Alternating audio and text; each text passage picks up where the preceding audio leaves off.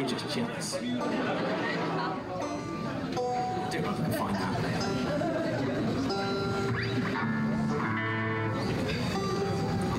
He's tuning.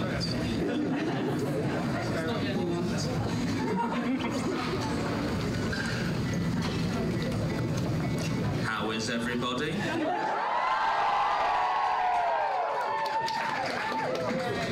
Sorry, I didn't catch. I'm going to assume good, broadly speaking. Right.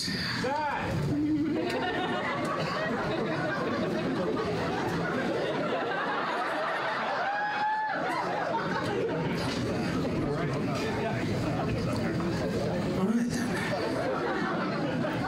One last time.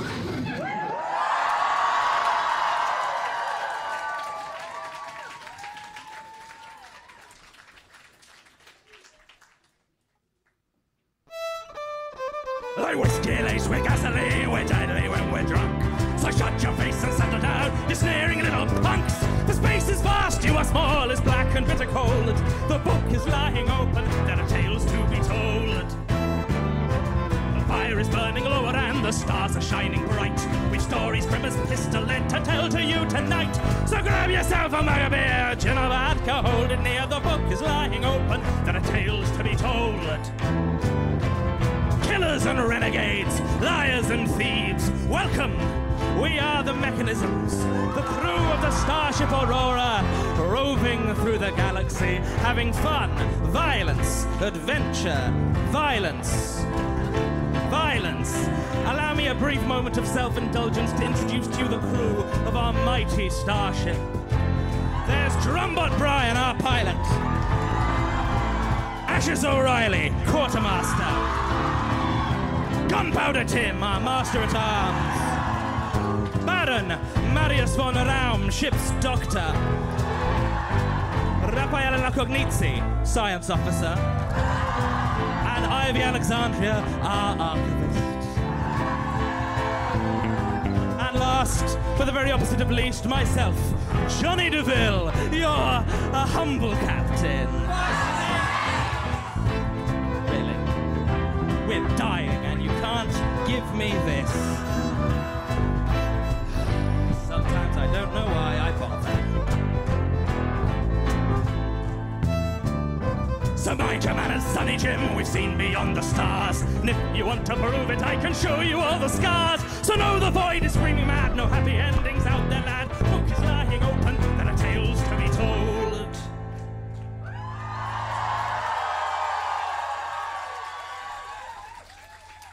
Yes, we are, for one last time, the Mechanisms. And we have just a few stories for you. It's a shame, but all things, all people must die. Some of us sooner than others. But first, we thought we'd tell you one of our grander tales. Shall we?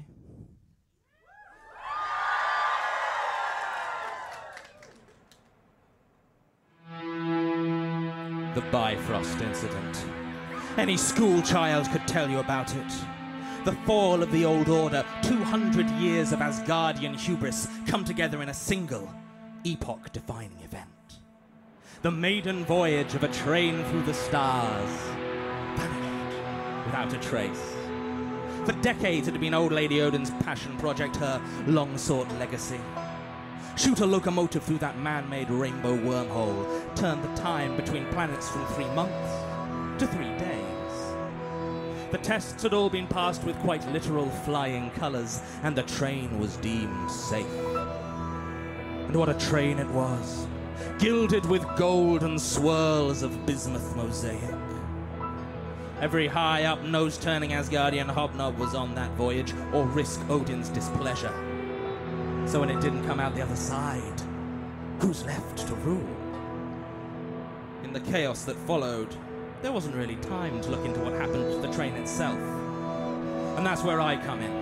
Inspector Second Class Lifrasir Edda, New Midgard Transport Police. because the Ratatosk Express has finally arrived on Midgard, 80 years late. There's not much left, just the ruin of the engine room and a pair of twisted, blackened skeletons. And the black box. It's as much a history project as a crime scene at this point, but combing through the data still comes down to me. First recording is Odin's launching speech. Nearly a century ruling Asgard, you'd think she'd be a better public speaker. Not rambling on about the glories of her pet science project, as though exporting quicker tyranny to Midgard was all she'd ever dreamed of.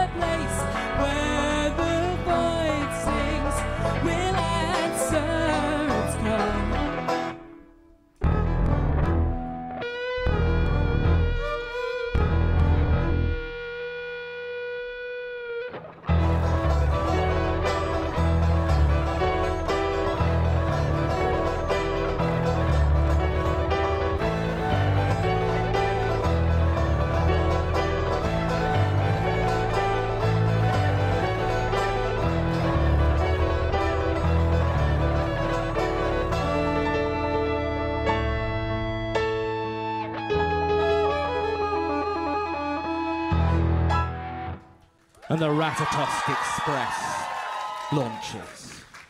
Speed readings peak at 250 miles an hour as the tracks engage, and then the odometer starts to go a little bit strange. Can't quite figure out how fast it's moving or if it's standing still. External cameras are only black and white, but still give a sense of the shifting, undulating hues inside the Bifrost. The train is underway, and should be out the other side in just under 3 days. Though there's no one left alive could tell you why. I watch those opening hours intensely, looking for anyone or anything that might have led to the train's destruction. For a while I come up empty. Plenty of folks seem unhappy to be making the journey, and even Odin seems less than entirely comfortable, spending every waking hour staring through the glass wall of her personal observation carriage. But there's nothing I can put my finger on as too out of place. Then I see Loki lurking in one of the locked passenger compartments, and everything starts to make a little bit of sense. Not much sense, of course. because Loki was supposed to be dead already, but before that she'd spent 15 years working with a Midgardian terrorist cell. So if anyone was behind the Bifrost incident, it would be her. On the video feed, she doesn't look well. Drawn, haggard, she just sits there, clutching her head for hours and hours. Hardly the behavior of a ruthless saboteur. Records from before the incident are patchy, but I'm still able to get a copy of her arrest and sentencing report. Execution apparently carried out as ordered, but there's something else. Loki used to work on the Bifrost, right at its inception, decades before the incident. Perhaps Odin decided that that expertise was too valuable to lose and secretly swapped out execution for something that kept her knowledge intact. But even through the grainy playback of the video feed, it's clear that whatever she did instead messed Loki's head up. Something awful.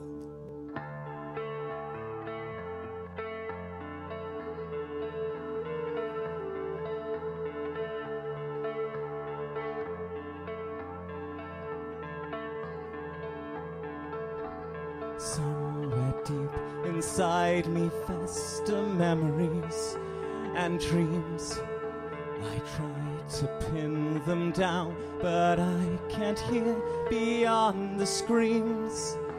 All I recall with clarity is sunshine and his merry song. What are these thoughts so vague and dark beyond? Deep inside my mind, what is there to find?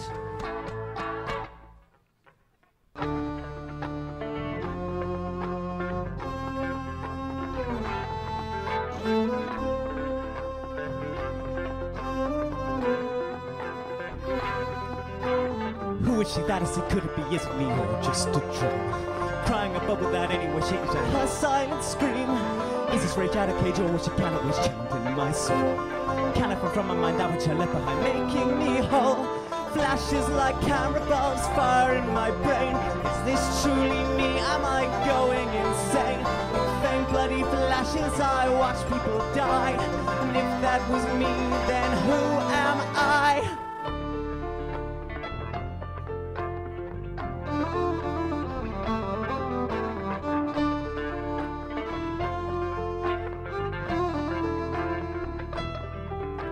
Locked away from the less I say what I may truly deserve.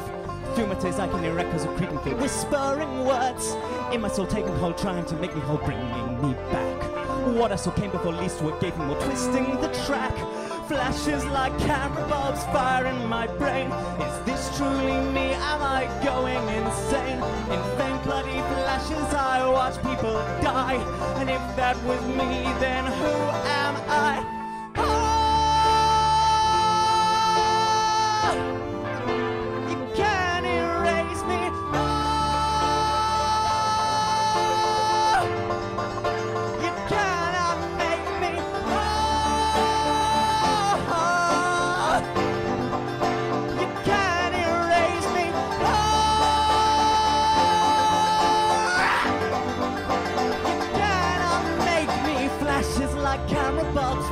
My brain, is this truly me? Am I going insane? In faint bloody flashes I watch people die. And if that was me, then who am I?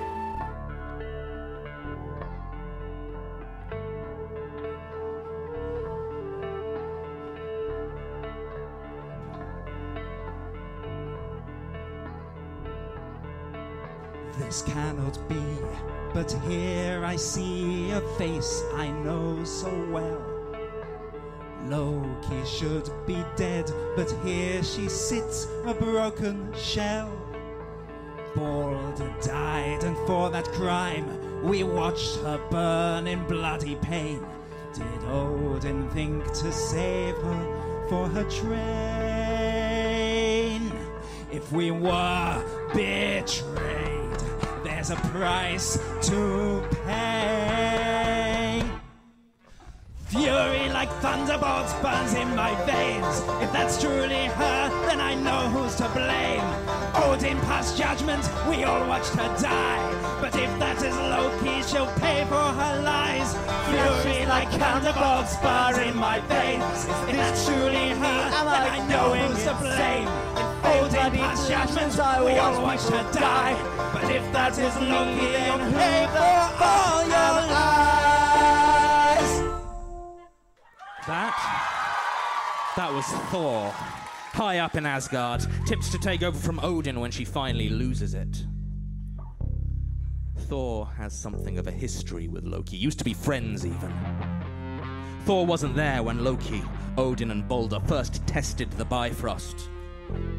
But he was there when Loki's bomb killed Balder, 5 years after she disappeared into the Midgard underground.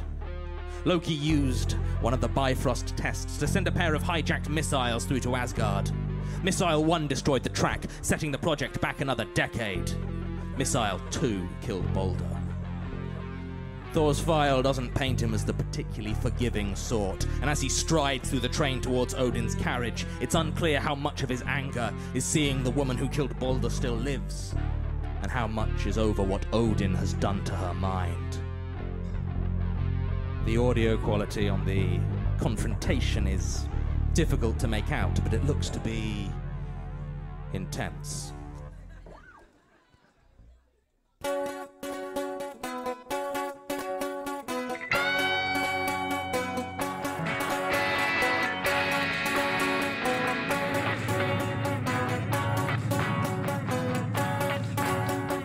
Odin, we have seen near a century of your war.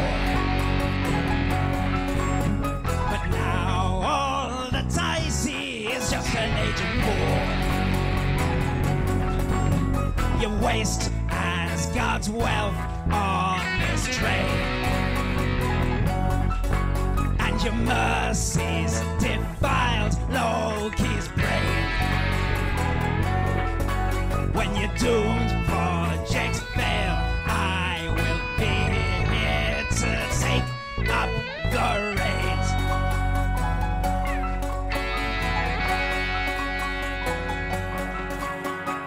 Loki deserved to die in her right mind. A knowledge of the track could not be left behind. You tried her, condemned her to die, then saved her, and now we know why. You've traded your honor for folly. You're nothing in my eyes.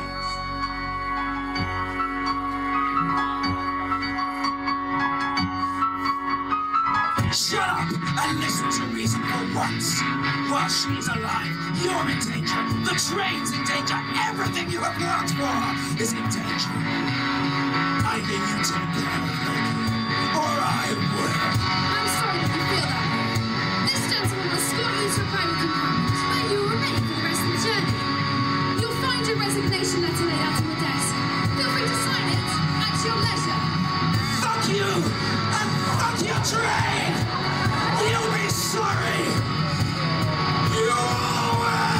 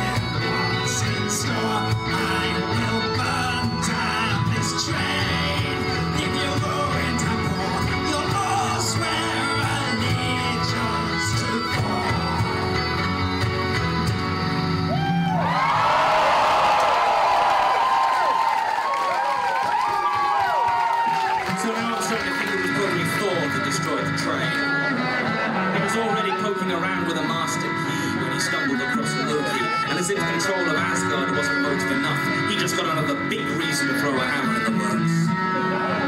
As he's dragged through the corridors by security, he kicks out, apparently in random anger, shattering the lock to one of the passenger compartments. Loki's compartment. I'm all but ready to write up my report when the feed on Thor abruptly cuts out, and my gaze drifts to the dining car. And I have to do a double take. I never would have recognized her if I hadn't been looking through Loki's files, but I would swear that the chief attendant was Sigurd, Loki's wife, and... With Fenrir serving 5 life sentences on the prison colony of Hell, the highest ranked member of the Midgardian resistance. Could she be here for Loki? No. No one but Odin knew Loki was alive.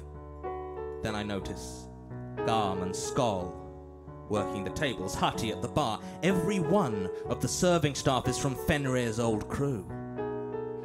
And I recall that they built Bifrost stations on every planet in Yggdrasil, even before the first voyage. They were planning a jailbreak, one that took almost the entire Asgardian government hostage. I watch as Sigurd moves among the unnoticed Midgardian servants, whispering reassurance and revolution.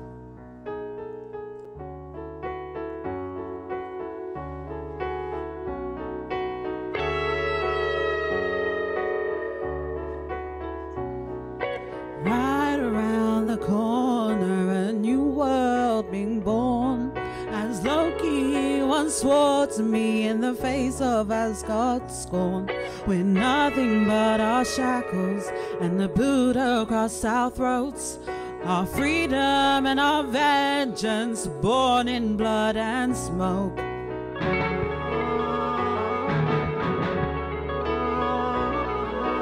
Sharpen your knives, we strike tonight.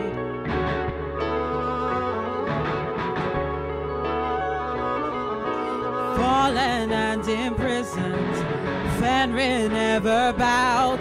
The Bifrost and his mission, our destiny is now. Fenrir calls, and Asgard will fall.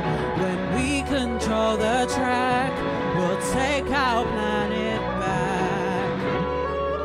Passing by the passenger compartments, Sigurd spots the broken lock. She pushes the door open, suspicion on her face.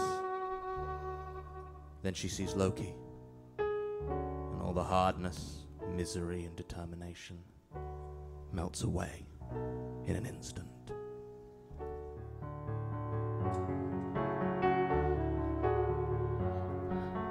Loki, you're here. Can you be real? I barely see you through my tears. I saw you die for doing what is right. You've come back to me and I don't care why.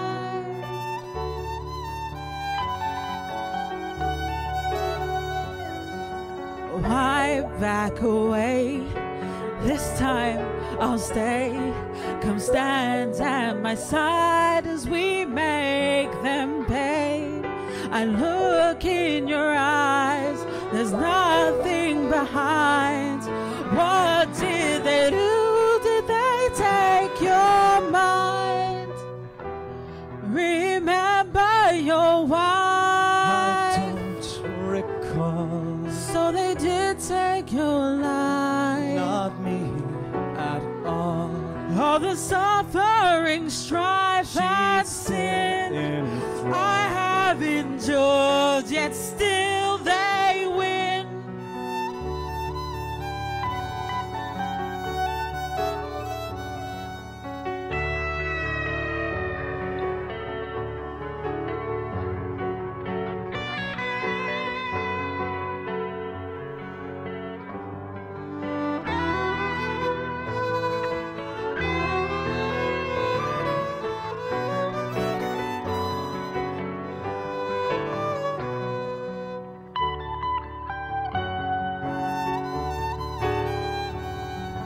rescue in vain, choke down my pain. I swear that I'll not lose you again.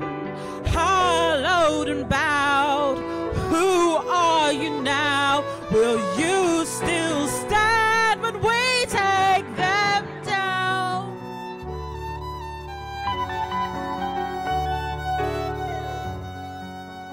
And with tears in her eyes, Sigyn leaves. It's at this point the recordings start to fully break down. Whole sections of the train are nothing but static for hours, with random bursts of distorted audio. I can find an image of Loki wandering the carriages, other passengers staring at her in horrified confusion. There's a video of Thor and Sigyn talking and discussing gaining access to something.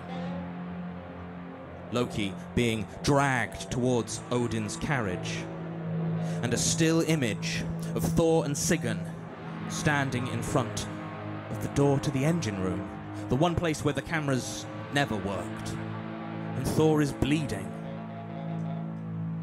And then 10 minutes of Odin staring directly into the camera. I cannot tell if the image is frozen, but given her previously erratic behavior, I find it hard to shake the sensation that she is watching me. And then nothing until the end. That's it. I have no more evidence. I watch and re-watch the footage I have, desperate for any clues I might have missed. On the monitors, their faces stare out, expressions set in determination and resolve. 4 suspects, any of which could have destroyed the train through accident or by design. And I have no idea what happens next. Odin, there will be no more of your misrule. I won't look away anymore.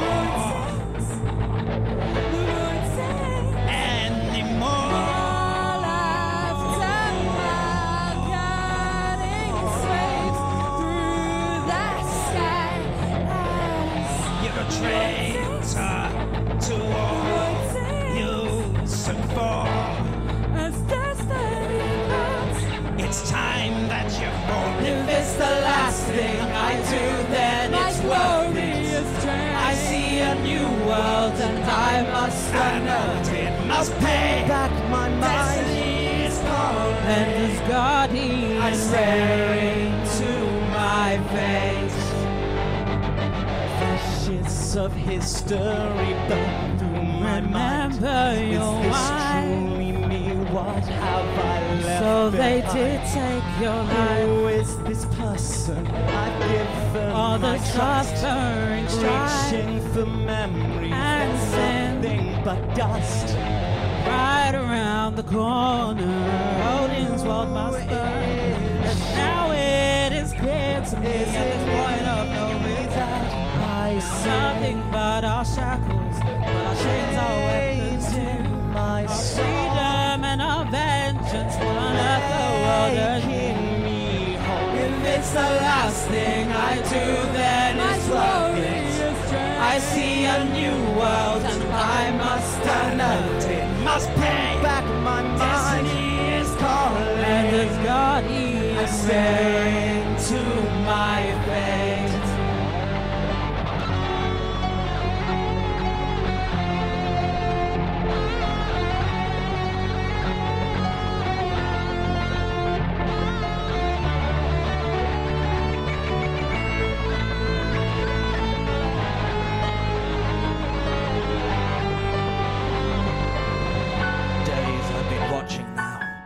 Same scenes, the same faces over and over again.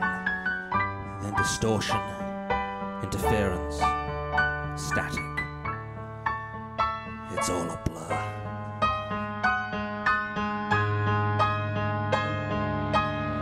Odin, your time has come.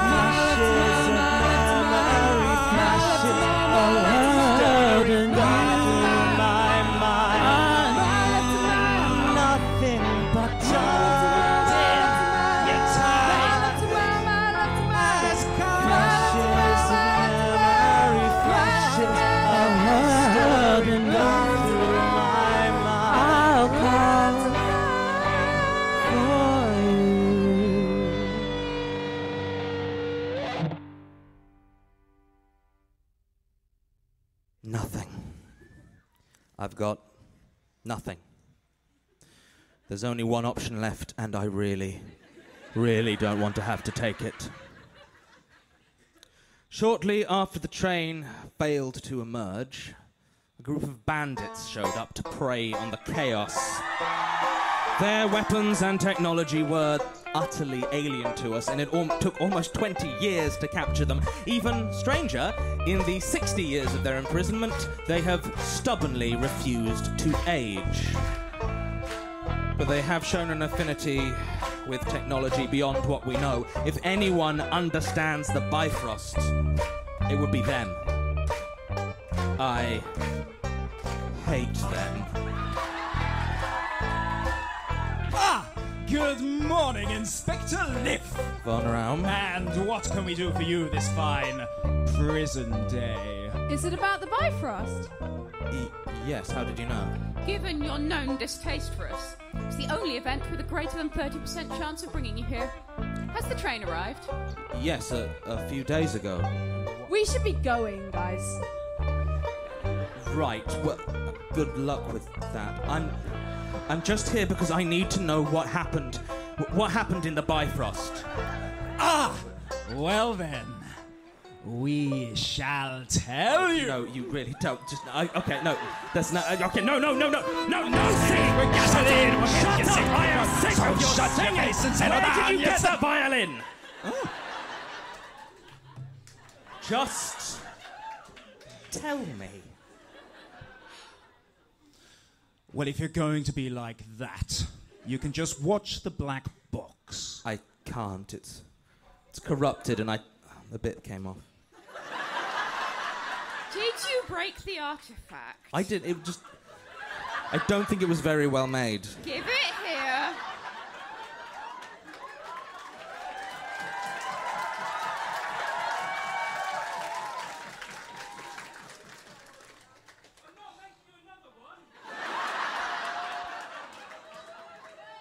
Don't worry, conservation efforts underway.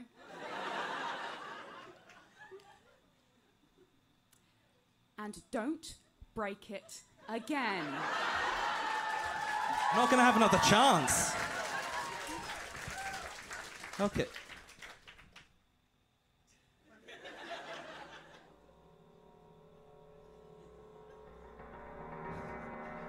The recordings are clear now. I can see it all. The first recording that matters, that really matters, is from the engine room. Thor and Sigurd stare towards where the engine should be, but there is no engine. Instead, a man lies upon a silver altar. His name is Kvarsir, a low-level member of the Midgardian resistance, but that doesn't matter. What matters are the dozens of tubes and feed lines plugged into his veins, pumping, pushing his blood through the glyphs and gears and grooves that line the chamber. They are made of the same metal as the track, and they hum like a far-off chant. From their expressions, it is clear neither Thor nor Sigurd had any idea what was in this room. After a moment's panicked hesitation, they run. Sigurd to Kvarsir, pulling out tubes, blood seeping, gushing. Weeping away, Thor running to the controls, pulling switches, throwing levers. The glyphs and sigils warp and change their constellations, and then they stop. It is unclear if it was interfering with Kvarsir or Thor meddling with the controls. But both of them can tell that something has gone very, very wrong.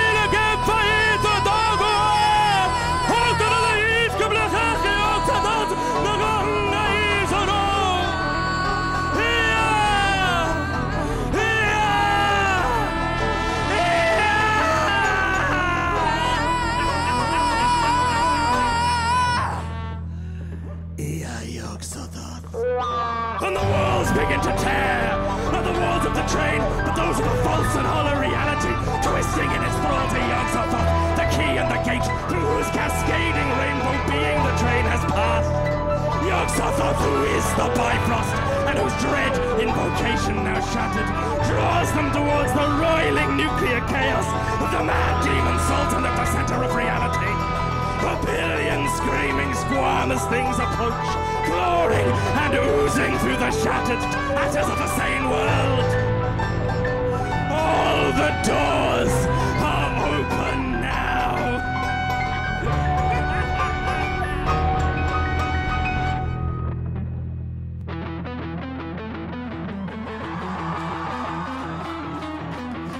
Through the breaking cracks in space they come, apace 1,000 faces screaming, tearing through from where the starlight there will buy and caring. Through the wars their squamous calls will bring their foes, now victims one and all, tearing at the seams.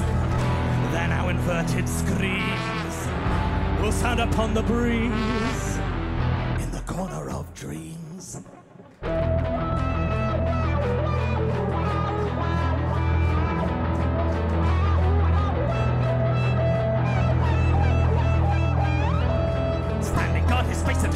Will play his part, he's ripped apart, his scream of pain that goes insanely round the train. It never wanes, the first to die, he's skinned alive by his own pride, the end is nigh.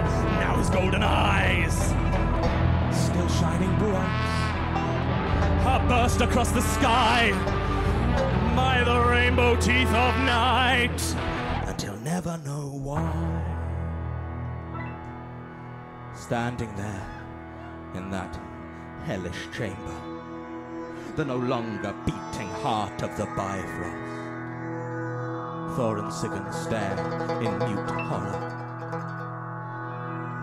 The arcane glyphs and sigils spinning dry, as all that powered and protected the train bleeds away.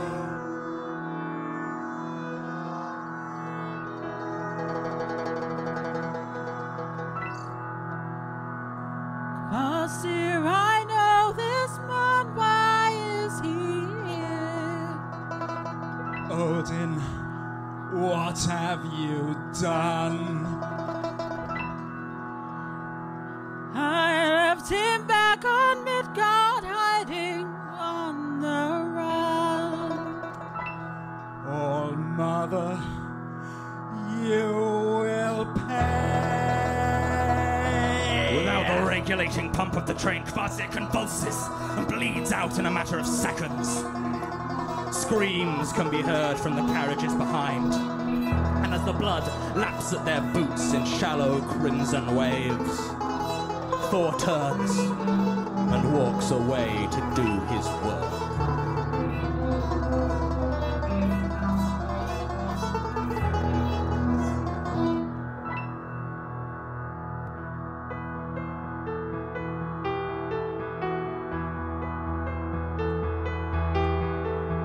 Carriages behind them, the window is no bar to the giant raging fire of an ever-dying star that reaches, rends, seizes poor doomed Frey. No weapon, no defense, as his void burnt flesh is flayed. His sister Freya watches, but her new throat cannot scream, as Oda, her husband, fades as though a dream.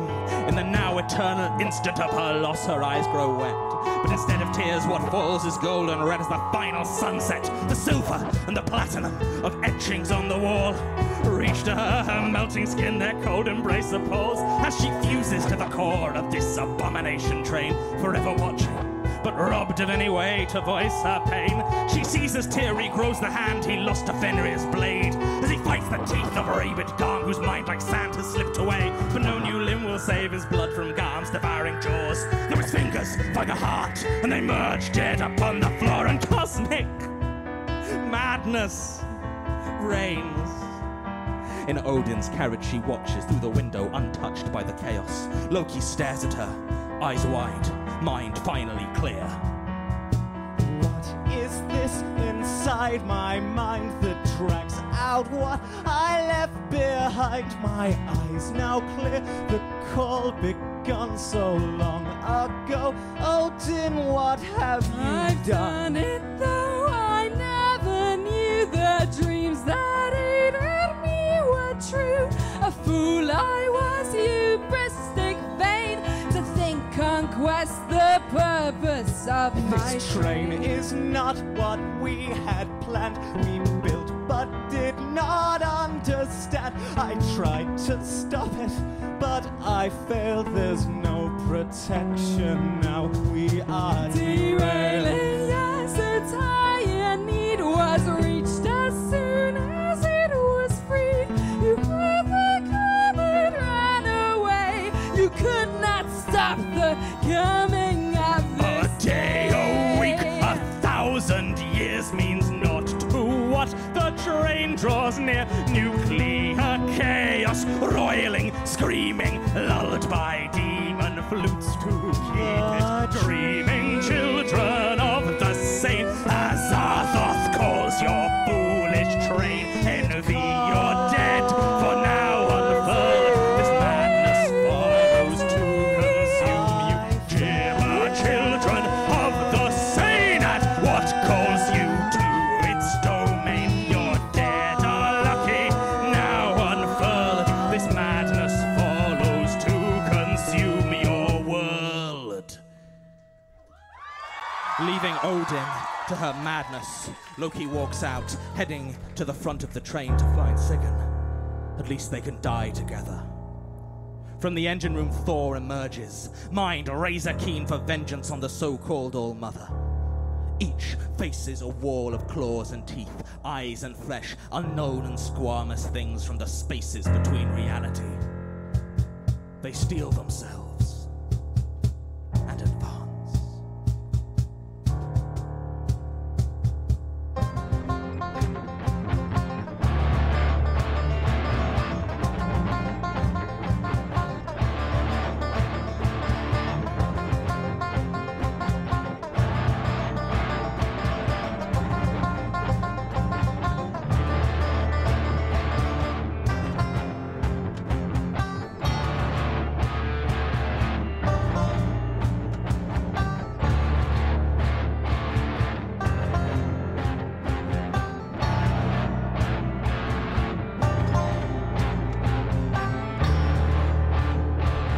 They emerge into a brief respite.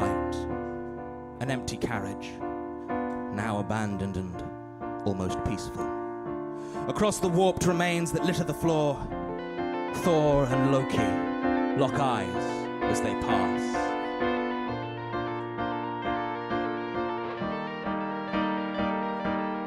You, don't I know you? For weren't we friends?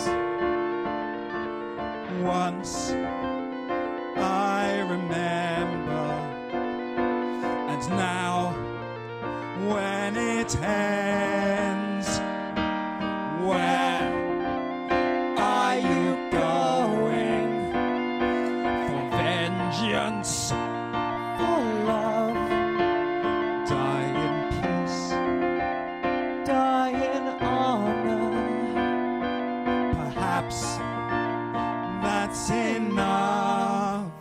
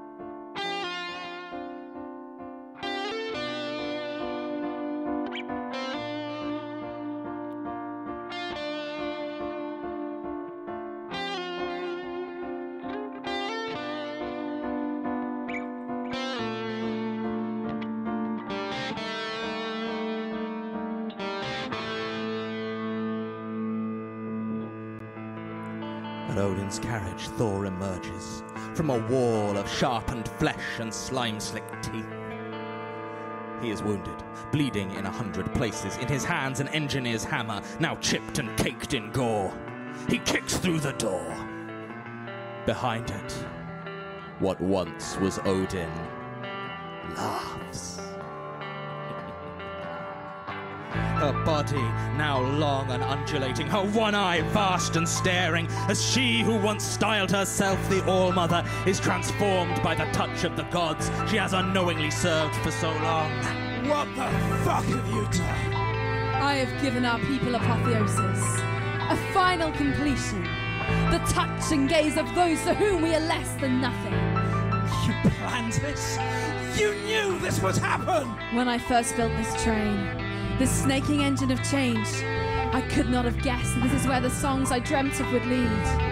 But we are here, and when the train reaches Midgard, our new gods will follow and share their gift with all. You're insane. Sanity has no meaning in this place. I am the serpent that shall poison the sky and boil the sea. The land shall freeze and turn as yokes and thou beckons us hence, whose voice I heard when first we built the tracks so long ago. All shall know my rule to be the last, and none shall survive my reign. No. Killing me will not save your world. I don't care.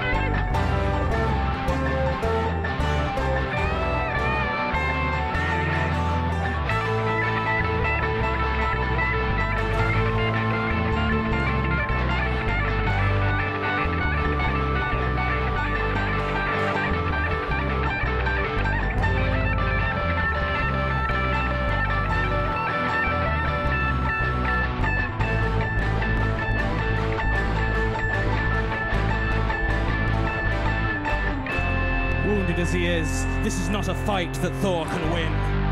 Bleeding his last, he takes 9 steps towards the glass wall of the carriage. He cannot escape, but any window with a hammer is also an emergency exit. And the stars claim them both.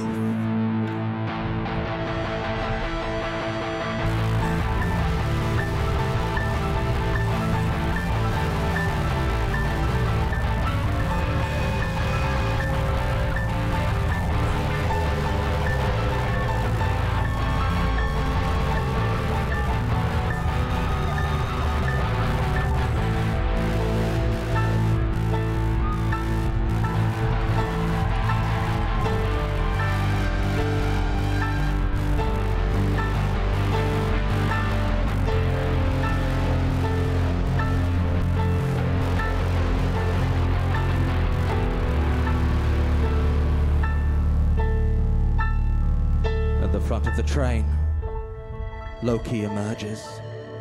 She is fled by the things she passes, who recognize one touched by the outer gods.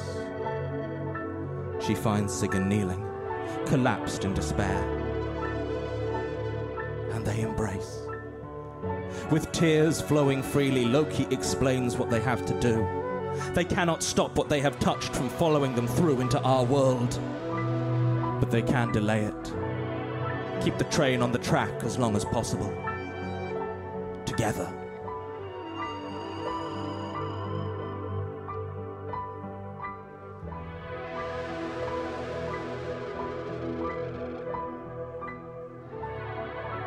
There's been so little time to share. We've always had our love. to bear.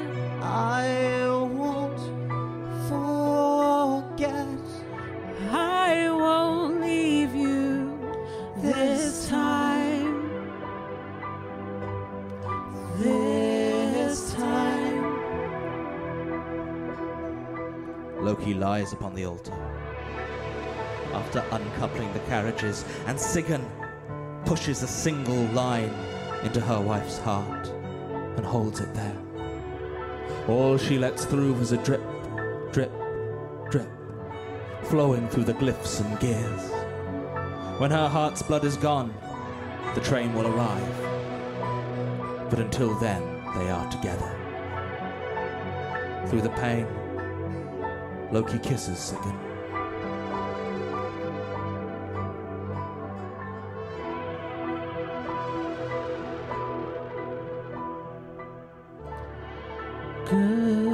Goodbye, my love, yet shed no tears. The lives we've shared have brought us here. I will stay by your side. I'll hold on through this time. This time.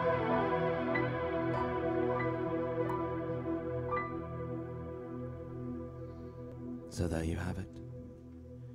The train has arrived, and it's only a matter of time. The prisoners are gone, through 40 armed guards and 20 inches of solid steel. They were right. They were right. I've chartered a ship towards the Hodmimis mining colony, far from the Yggdrasil system. And I'm leaving as soon as I've finished this bottle. I'm not stopping there. Just refuel and keep going. If anyone else hears this report in time, I suggest you do the same. Inspector Second Class, Lifrasir Edda, signing off. Good luck.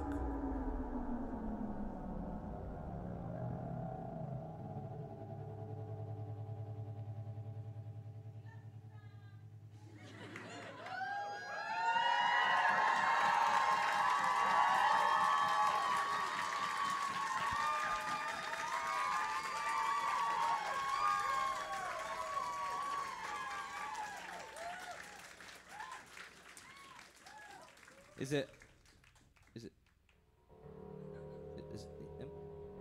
big finale that, oh no, everyone's dying? Is it? And then everyone died. Cosmically and horribly. I'm gonna give you like 10 seconds and then we'll just... Oh yeah, so what do you mean spoilers? Happened a long time ago. Read a history book. I mean, it's kind of predictable. That's the ending of every set.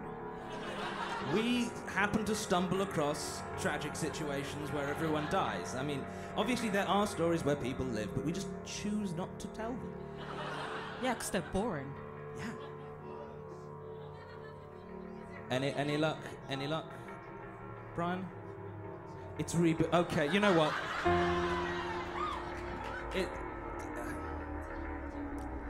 I mean, we're technology as well. I'm not gonna throw all of technology under the bus just because this. I mean, we are dying though. Yeah.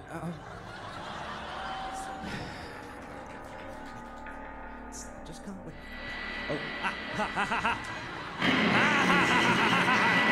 Mayday, this is the exploration vessel Nightfall. Require immediate assistance. Message repeat. Mayday, this is the exploration vessel Nightfall. Strange energy. The copy is to repeat. The copy is this is the experiencing interference. Anyone here alone? Hello? We've lost contact with research outpost on the column. Attention all military vessels. Hello? Hello? Anyone here alone? Units get down here now! It's all going to shit! Hello? Reports of widespread violence are coming in from all over the skies!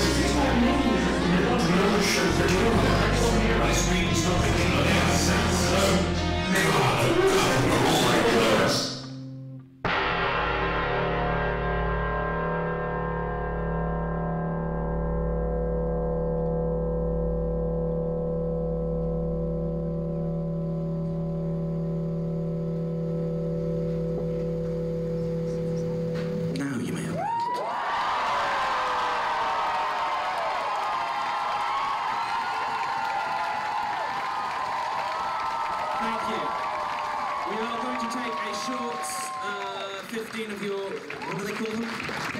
Minutes. Yeah. Well, you were too slow, they already told me. 15 of your minutes, more or less. So get a drink, do all your functions, and then we will return for something of a trip down memory lane. Just a few odd songs from here and there, and then we'll die. See you soon.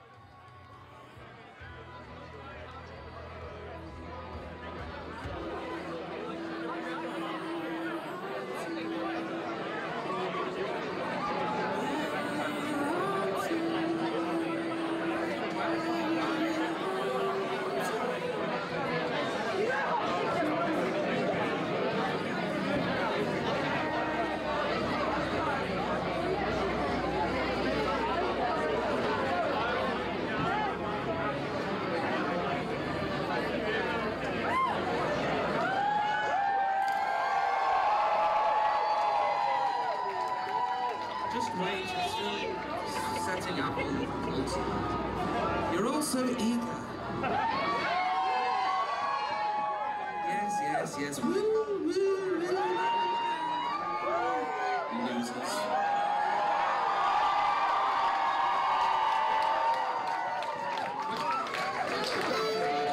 Sorry, what? You said you had new wings, I didn't. Okay. What's this? Is this the... No, it's not the...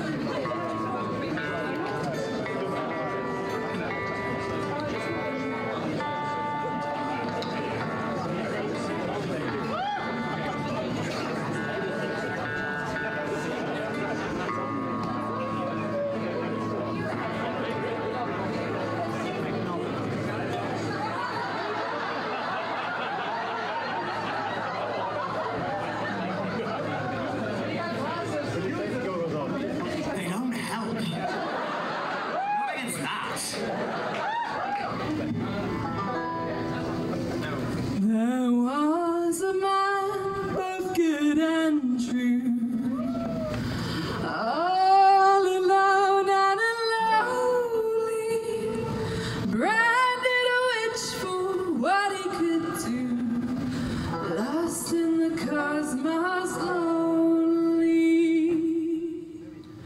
They took him and threw him into the sky, all alone and lonely, whence he came and where he would die, lost in the cosmos lonely.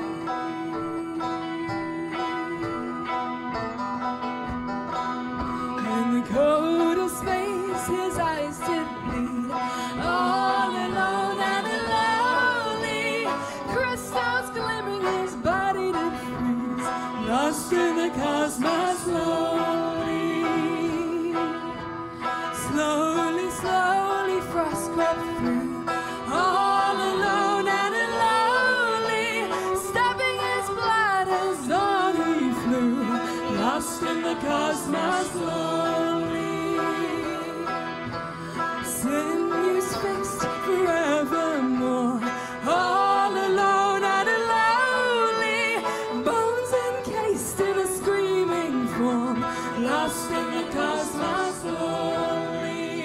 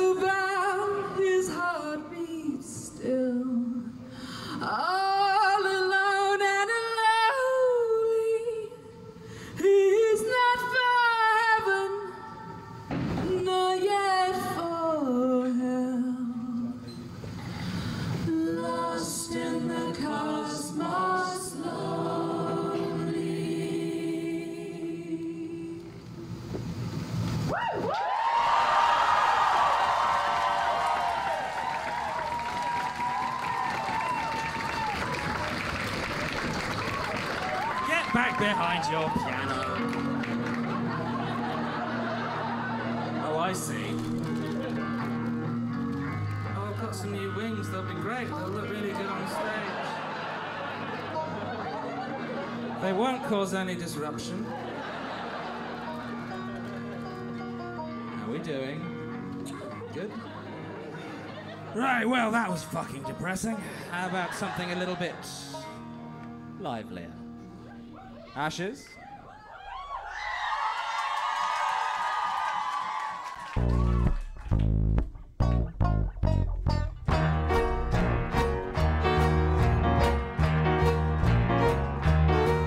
Hades, Hades, hear my petition, please. My name is Ulysses. I seek to bury my fractured memories.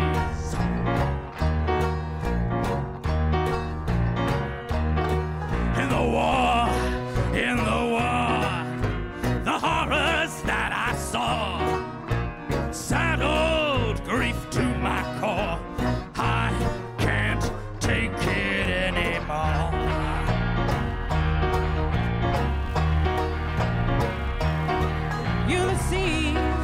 Ulysses, you come here on your knees, begging for my release. Well, I warn you, it ain't that easy.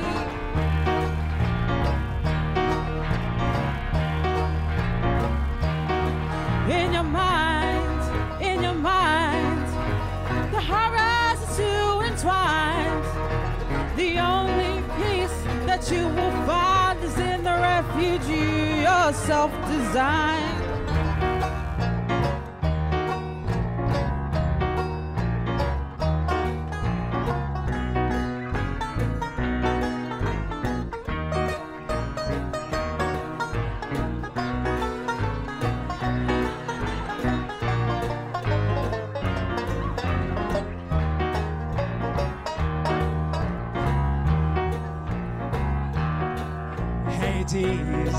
Hades, I guess you managed to catch me.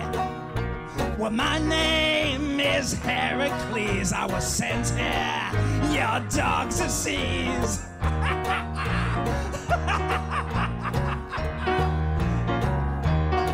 Of my tasks, this was to be the last. But I know there's more they'll ask, so if you're gonna kill me, better do it fast.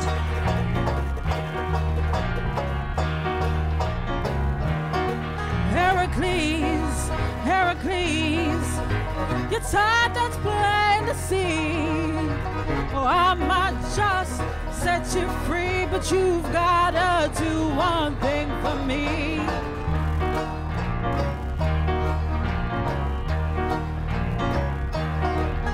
I'm inclined to send you to a friend of mine. He's got a job I think you'll find will pay the debts to which you're resigned.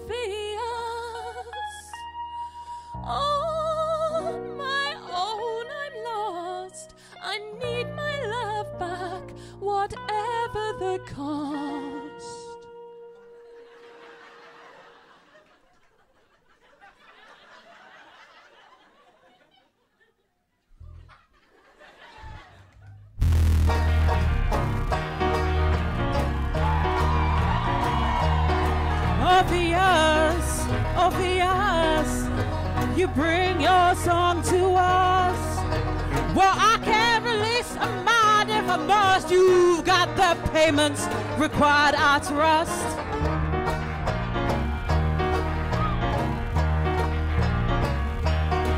You are poor, what you need you can't afford. But if you could thrive outside the law, I know a job that pays what you need and more.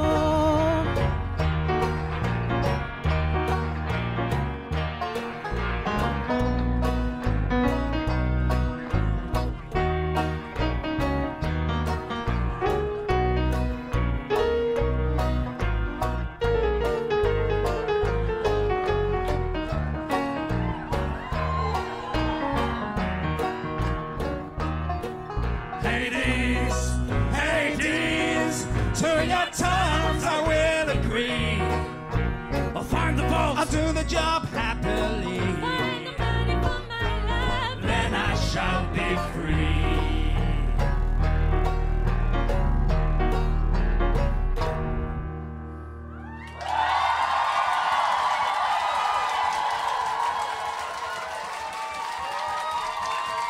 You know, I've got to say, I always enjoyed what, you know, how you always went when we went down to a planet. What is it, a god or a crime boss or a crime boss god? Or was there anything else? President. Oh! President? Which was it? Oh, yes. Oh, yes. They were also a crime boss. I mean, yeah. I mean, what president isn't, though? When did the toy soldier get here?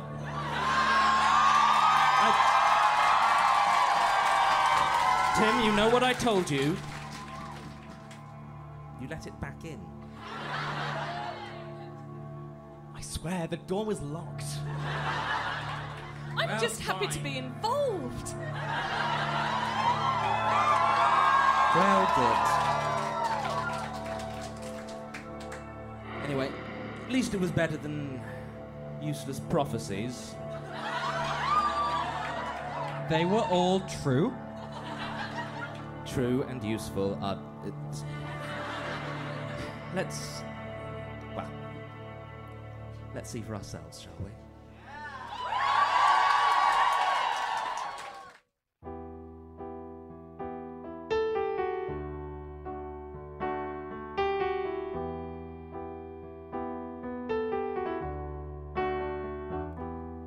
Gawain, I know you fear the underworld hate, the ghouls that live in its thunder, hunger for carrion, torn asunder by blades that glint in the dark. But hear me when I tell you straight, your hate's misplaced, it's baseless and savage, the dangers you're loathing, provoking their fear and their violence directed at you.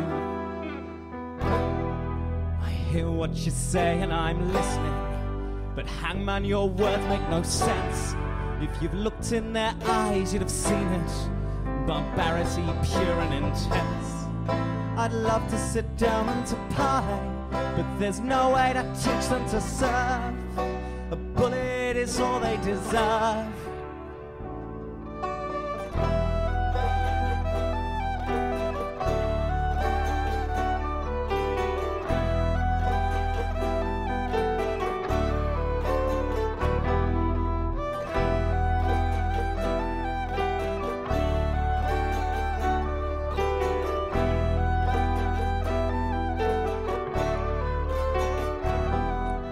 Arthur, my sheriff, I've news to cheer you. Your son yet lives, he's drawing near you, and saved by those they blamed through fear. Now he's grown up into a man. You lived, you grieved, you'd never again see him, but still he came, though feeling deceiving. So recognize, embrace and believe him, and you may yet save your world. Well, hanged man, your prophecy's groundless. I have no son dead or alive. It's true that I once had a daughter, but she fell to barbarian knives. I have all those I trust around me. This world's hard and I must be true. There's none of that trust left for you.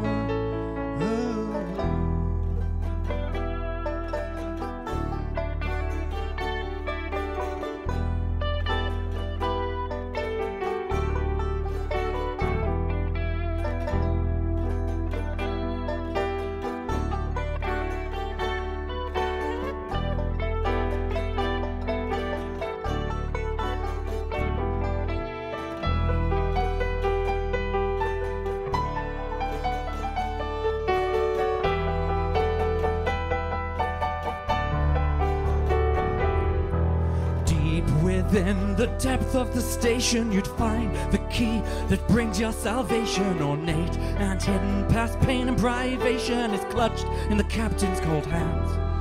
So take your seat, the one they won you from Galahad. Be strong, its visions may overwhelm, but they won't steer you wrong. Follow them through to your fate. Well, son, that's a hell of a story. But hangman, I'm glad you chose me. I know what it's like when those bastards just can't see. Oh, I won't forget what you told me. I'll do what I need. If there's any way it'll save us, we might be free of the heat, of the violence, of the hatred in their hearts.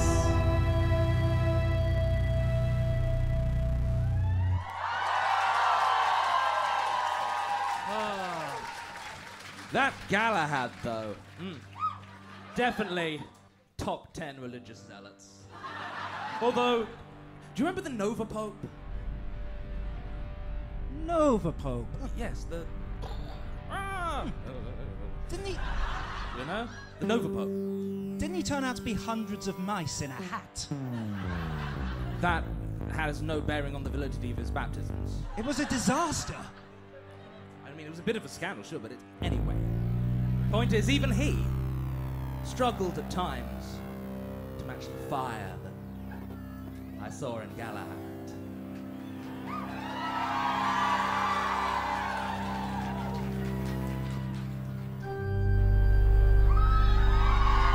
My friends, my people, my flock. I have had a vision!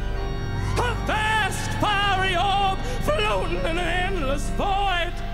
And there, so small, so fragile, us, but falling, falling, falling into the flames.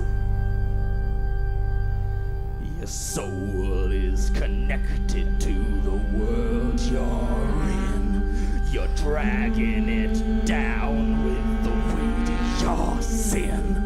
Surrounded by temptation, and you just give in. We're falling into the flames of that fire, that hellfire. Your brow becomes slick as you perspire. Oh, you think you're thirsty, now wait till it gets drier, and you feel the heat of the flames. Of that fire, that hellfire. Your sick and sinful lies will build a funeral pyre.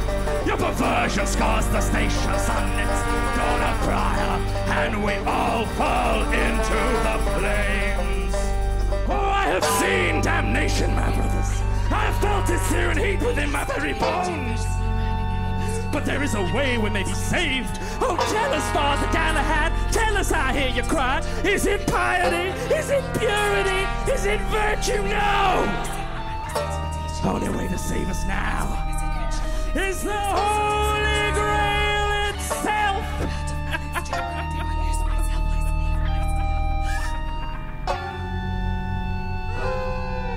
Well, that all but damnation makes the sun seem pale. You're quite correct to quiver, you are right to quail. The only way to save us is to find that grail, or we all fall into the flames. That fire, that starts to sizzle as you expire. You claim to be virtuous when you're a liar, and you feel the heat of the flames. I said hellfire, hellfire,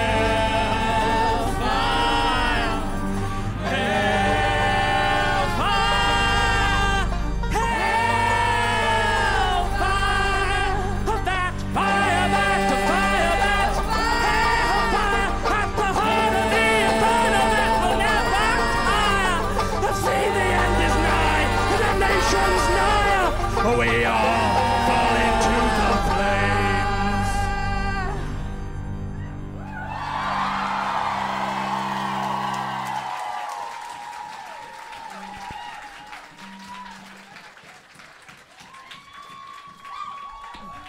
All due respect to Galahad, he did exist on a very dry world, and all the dust. Anyway, speaking of motherfuckers, I mean, I'm not sure how much more introduction it needs. You know that was a character, right?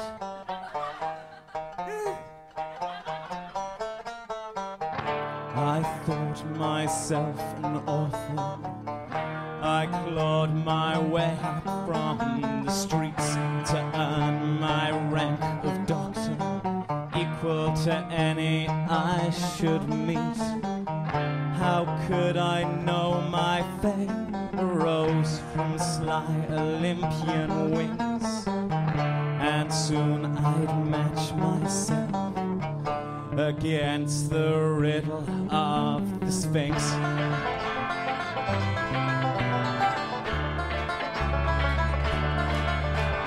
Four legs in the morning, 2 legs in the day, 3 legs in the evening, as body and mind decay.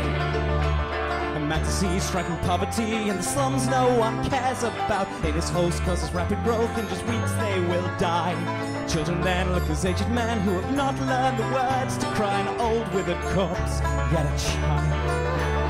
4 legs in the morning, 2 legs in the day, 3 legs in the evening, as body and mind decay. Years are spent in experiment dissecting its chemistry, and this test finally yields success with the compounds I need. A consequence, painful oxidants from Olympian eternity. They have to know what it leads to. 4 legs in the morning, 2 legs in the day, 3 legs in the evening, as body and mind decay.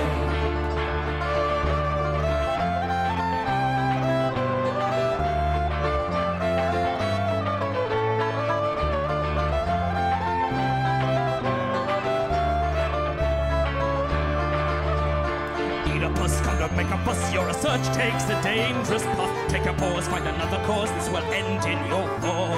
Who will you be if you threaten me? I can warn you will feel my wrath. Don't interfere with my calling. 4 legs in the morning, 2 legs in the day, 3 legs in the evening, as body and mind decay.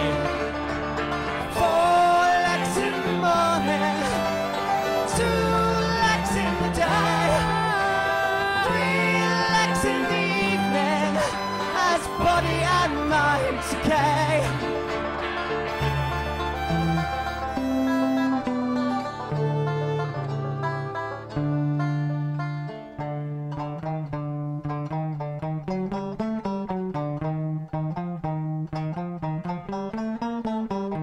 Soon the Olympians knew of what their immortality cost. They feigned their contrition, mourning the lives that had been lost. They swore they'd find a way that wouldn't lead to loss of life. They showered me with riches and introduced me to my wife. I mean, in Oedipus's defense, it's harder than it looks not to end up in a emotionally charged narrative climax where you murder your father. No, it's not. Everyone thinks it's so easy. Oh, I'd never kill my father. But sometimes life happens. Most people don't kill their fathers. You're projecting. Again. I really don't think I am. Anyway, what were we talking about? Love. That's the one. We've seen a lot of great love stories through our time in the stars. You remember, yes, obviously one of those love stories is between you, our loyal fans, and us. But yes, okay, calm down. It's not necessarily a healthy, it's fine. Oh, do you remember those two moons that were so in love that they just crashed together? That was just gravity. That's called gravity. A lot of people died. Yes, obviously. That's why it was so touching.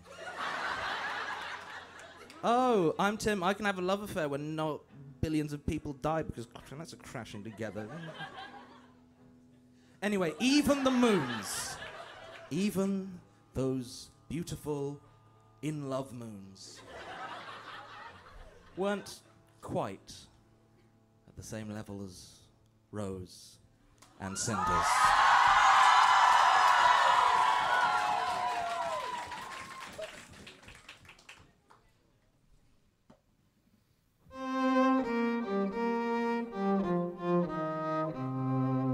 When I was a little girl, my mother always told me, someday your prince will come, my love. But as I grew, I knew it was a princess who would hold me. I looked to the stars for you, my love.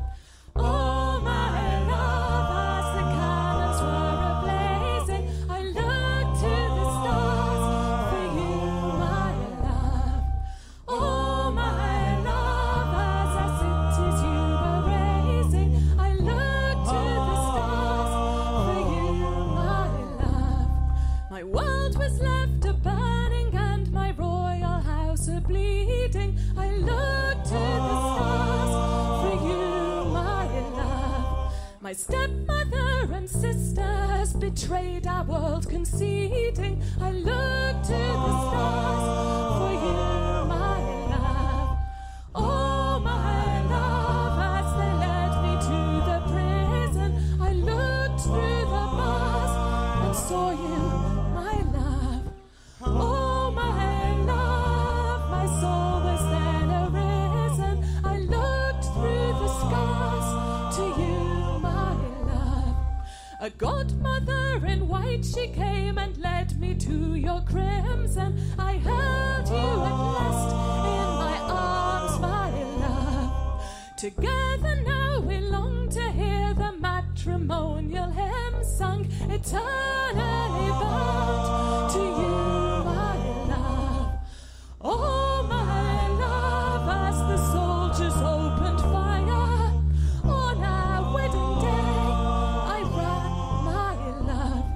Forgive me, my love, as I fled ever higher. I ran to the stars without you, my love. Years have passed, yet still I search. I know they cannot hide you. I rock to the stars for you, my love.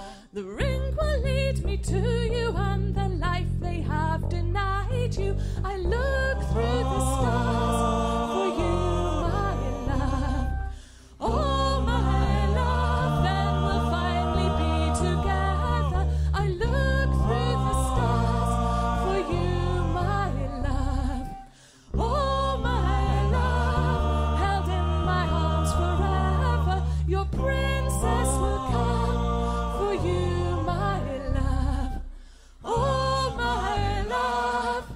Oh,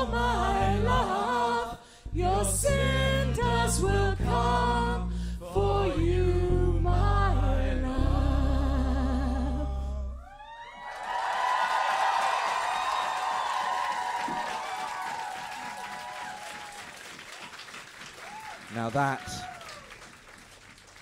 Oh, that was a good war. Our first, do you remember? The doctor had just had a horrible accident.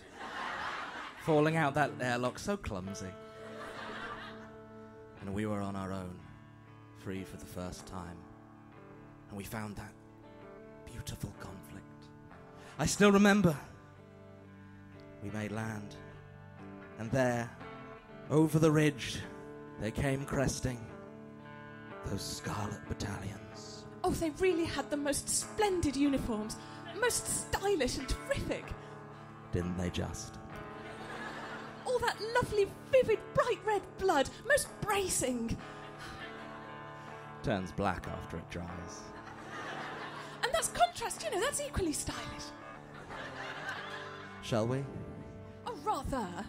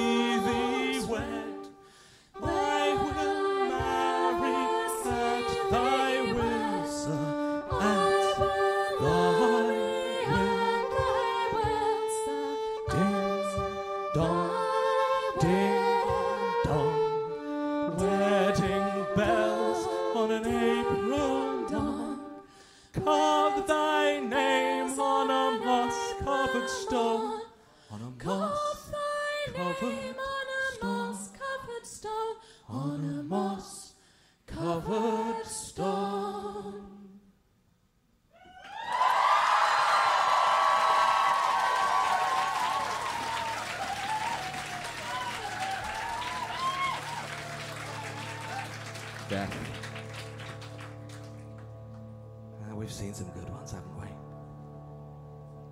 Some bad ones as well.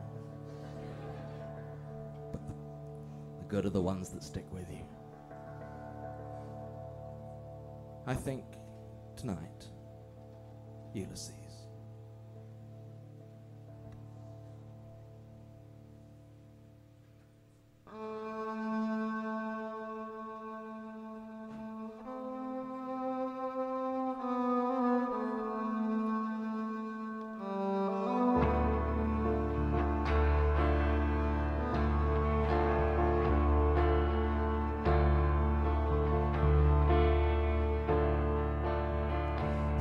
Elysian fields stretch out before me.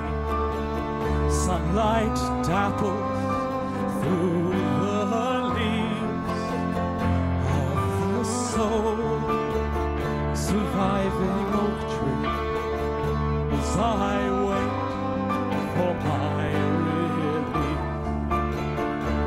Lying here among the flowers, I can rest my weary bones in the earth with my beloved. I have found my final home.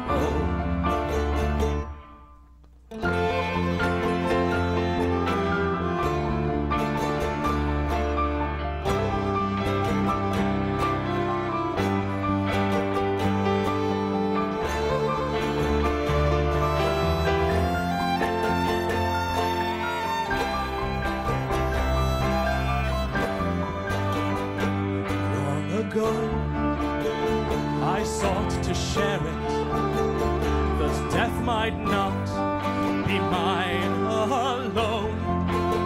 But the labyrinth spawn, oh, they could not bear it. They shall not reap what I have sown. Lying here, bathed in sunshine, with light and free from toil, sunrise breaking through the night.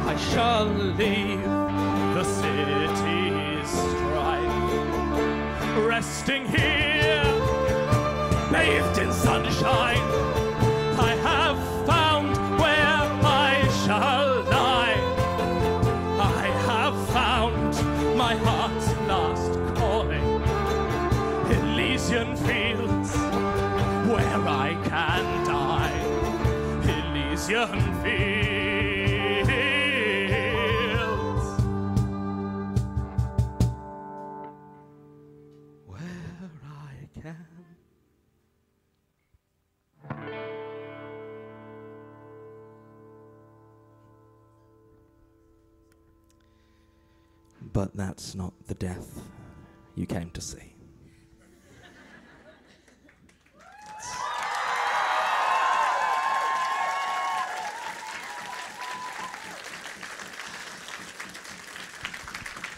Shall we? There are lies that we tell ourselves, and there are lies we tell the universe. The crew of the Aurora once used the word immortal, and the universe believed us for a while. But no matter the eons, years, millennia you may live, no matter the wormholes, time jumps, or parallel dimensions, all things end. And it's hard to play so much with time without learning the shape of your own end. We know where we will be when we start to slow and choose to follow Nastya into the dark. We've lived so long together, perhaps it is only fitting we die alone. Johnny dies in a bar fight on some nameless backwater asteroid. After countless lifetimes of carving through every sensation it is possible to feel. He is stabbed clean through the heart, and this time, for some reason, it sticks. When he realizes what is happening, he laughs for the first time in a millennia. Witnesses will say that they have never before seen someone so viciously excited to die. When you start your existence by burning down a planet, how the hell do you end it? In Ash's case, drunk as a skunk at the very end of time. Cast forward by some freak accident, they will watch as the stars wink out. And then they'll light a cigar, the last point of illumination in the universe, and drop the match into gasoline as a final fuck you.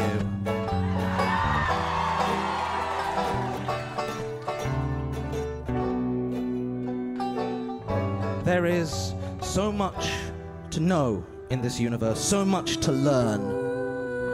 But when her researches become monotonous and her observations are dull, Rafaela will decide to partake in one final experiment.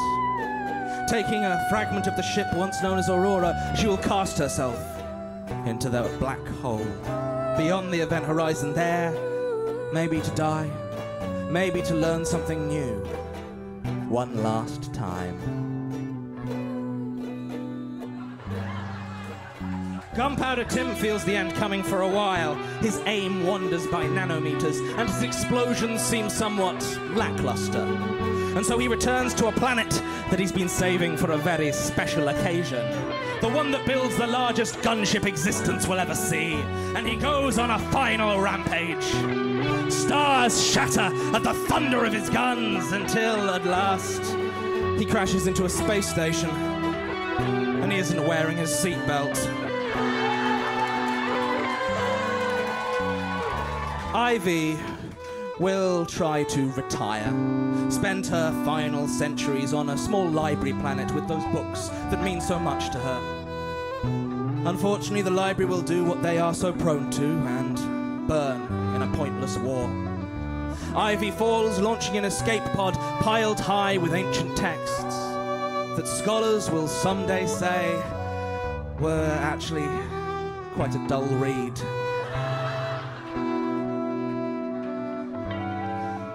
Marius has always approached the concept of immortality with a little bit more skepticism than the rest of us, so his end comes as less of a surprise. One day, at something of a loose end, he will decide to check on the octokittens. Unfortunately, the purring horde has not been fed in many decades, and devours him, head to toe, in 11.7 seconds. At least, by my watch. When the drumbot misses his first beat, he knows exactly what it means. He considers briefly the fire and bloodshed of his compatriots, but in the end, the only thing that feels right is to complete the cycle.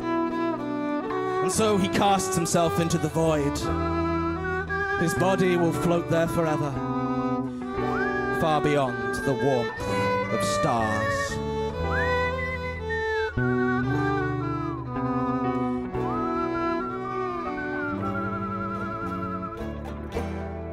The toy soldier, of course, well, it was never real to begin with.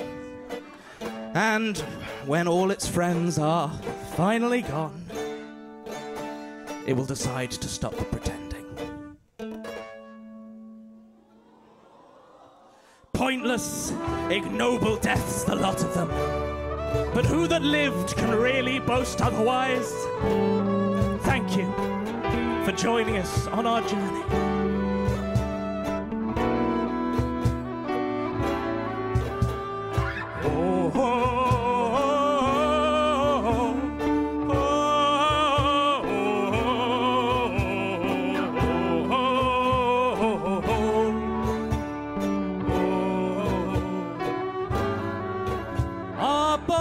Are still, and our blood is cold. The books are closed and our stories told. No happy ever after for a tale so old. laid in blood when the story is done. Thank you.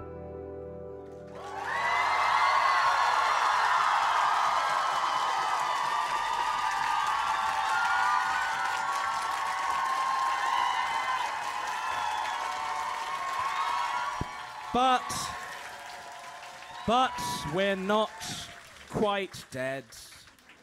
Quite yet. And so, for the last time, we have one last song. Sing along if you still know the words. Tim? It's been 10 years. 10 millennium. Give or take. And not once, have you said please? Now, this is when... We're now! doing this Now we'll do it.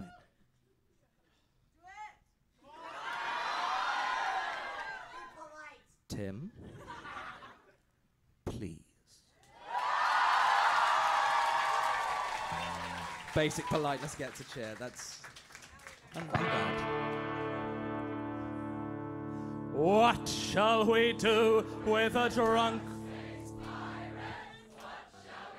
I don't even need to be here, do I? What shall we do with a drunk space pirate? Distant stars are waiting. Way, hey, the wormhole beckons. Way, hey, the wormhole beckons. Way, hey, the wormhole beckons. Distant stars are waiting. Shove him in the air, look till he's sober. Shove him in the air, look till he's sober. Shove him in the air, look till he's sober. Distant stars are waiting. Way, hey, the wormhole beckons. Way, hey, the wormhole beckons. Way, hey, the wormhole beckons. Distant stars are waiting. Strap him to the rear hull in a spacesuit. Strap him to the rear hull in a spacesuit. Strap him to the rear hull in a spacesuit. Distant stars are waiting. Way, hey, the wormhole beckons. Way, hey, the wormhole beckons. Way, hey, the wormhole beckons. Distant stars are waiting. Throw him in the brig with a slavering moon beast. Throw him in the brig with a slavering moon beast. Throw him in the brig with a slavering moon beast. Distant stars are waiting. Way, hey, way, hey, way, hey. Distant stars are waiting. 20 kisses of the vibro lash. 20 kisses of the vibro lash. 20 kisses of the vibro lash. Your distant stars are waiting.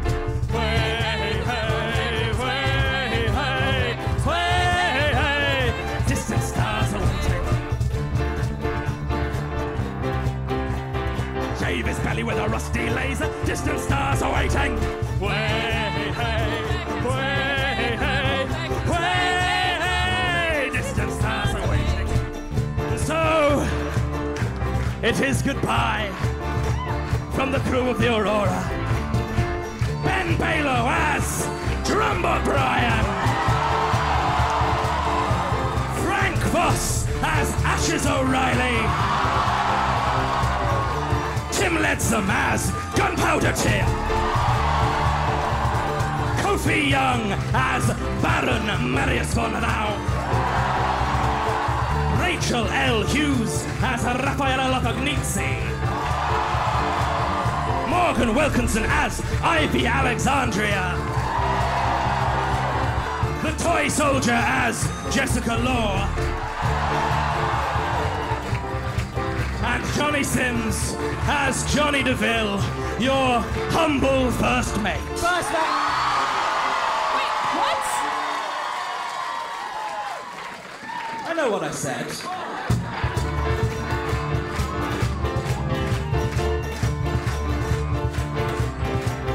That's what we'll do with a drunk space pirate. That's what we'll do with a drunk space pirate. That's what we'll do with a drunk space pirate. Distant stars away.